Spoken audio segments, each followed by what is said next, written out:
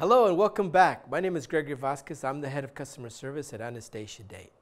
We've put together a series of videos to help you guys with international online dating and get a little bit familiar with some of the tips you might want to know to have some better success. As you might know, AnastasiaDate can help you find girls from throughout all over Europe. And today I want to focus on one of those countries for you. That is Croatia. Croatia is located in the southern eastern part of Europe, bordering the Adriatic Sea between Slovenia and Bosnia. Croatia's population is nearly 5 million. Croatians' ethnic makeup consists mostly of Croats and Serbs. Their primary religious groups are Catholics, along with some Orthodox Christian and Muslims. Croatians are often referred to as Croats, and they're referred to their country as the beautiful homeland, which is also their national anthem.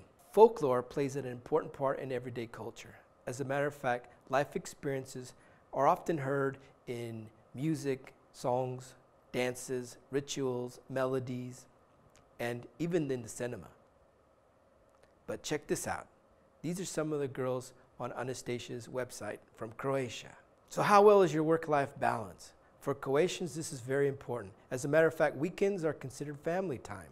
So when you come home Monday through Friday, you're expected to kind of spend some time with the family. So that means it's not going to be a good thing if you're bringing home work all the time or sitting around doing nothing on the weekend. If you've ever traveled to Croatia, foreigners will tell you that Croatian women are very beautiful and have a bit of a model-like appearance. So are you thinking about coming to Croatia and possibly meeting your Croatian girlfriend? Well, think about this. Don't bring chrysanthemums to that first time you meet her. As a matter of fact, those are considered flowers that you put down at funerals and at graveyards. Think about maybe some roses or anything else that's a little bit more romantic, and keep in mind the quantity. Go with 11 or maybe 13, but not 12, because 12 is an even number, and again, that's associated with funerals and not very good.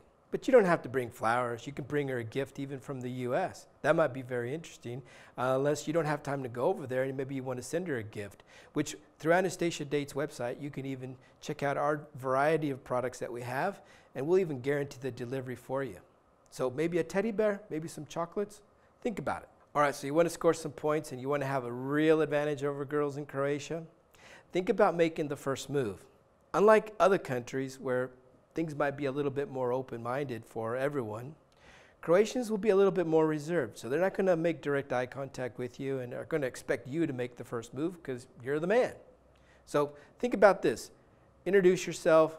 Think about what you might want to strike up a conversation, and maybe even think about telling her to see if she can show you around her city. If you're lucky enough to get a Croatian girl to look you in the eye and give you a big smile, that's to your advantage because you already have the insight to know that she's waiting for you to make the next move. So why don't you check out AnastasiaDate's website and see if maybe she's waiting there for you. And keep in mind, I'm going to have some more videos on a variety of other European countries, and if you come back, who knows, you may find that if it's not Croatia, it's Serbia, Romania, or somewhere else where she's waiting for you.